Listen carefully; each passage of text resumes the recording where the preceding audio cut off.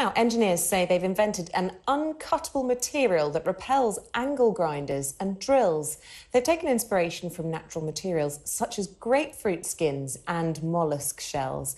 Well, I'm joined by the lead author and the assistant professor of applied mechanics in the Department of Engineering at the University of Durham, Dr. Stefan Szyniszewski. A very warm welcome to the programme, Doctor. I mean, goodness me, how on earth does a grapefruit inspire an uncuttable material? Thank you for having me. It's a great pleasure to be here with you. I would call it a non-cuttable material. Maybe I would call it that. The grapefruit is actually very resistant to free-fall impact, so you can drop it from a couple of meters, and it will still remain intact because the peel of grapefruit is made of porous sponge, but the sponge is hierarchical. So if you zoom in into that, you will see that it's like a sponge within a sponge within a sponge, and this makes the skin very light. How interesting. So it's how we discovered the law of gravity by an apple falling from a tree, and we discover an uncuttable material through inspiration from a grapefruit. And I believe the tiled structure of a mollusk shell was also key to your discovery.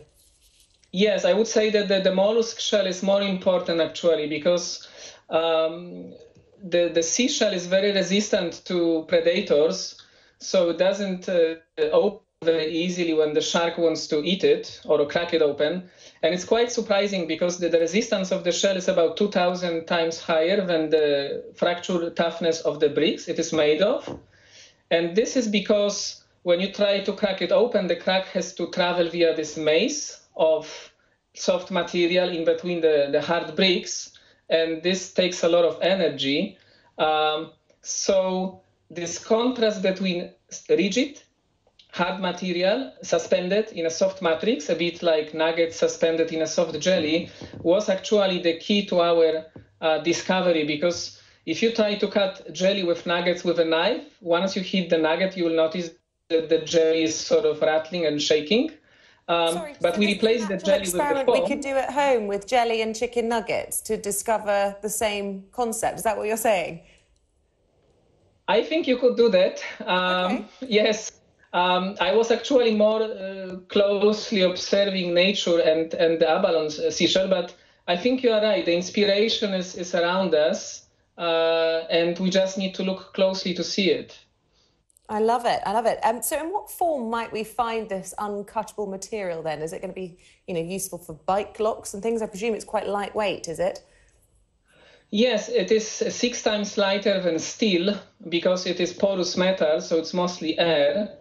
And what I'm really excited about is that it's just a concept. So we made it out of steel, cellular metal and ceramic inserts. But it could be implemented, the vibrations and the strain rate effect of particles that are in the ceramic inserts. This can be replicated with other materials. So you could use plastic foam, maybe gravel, or it's a principle that we demonstrated using this particular embodiment of cellular metal with ceramic spheres. And there is something else I want to mention is that the key resistance is not only coming from the vibrations, but also from the mini sandbags that we have inside this material. So the ceramic spheres, they fragment into particles when you try to cut them. And you may notice in war zones, oftentimes you see sandbags and they stop fast traveling bullets. But if you approach a sandbag with a stick or a sword and you poke it, it will go through quite easily. So what happens is particles don't like fast loading.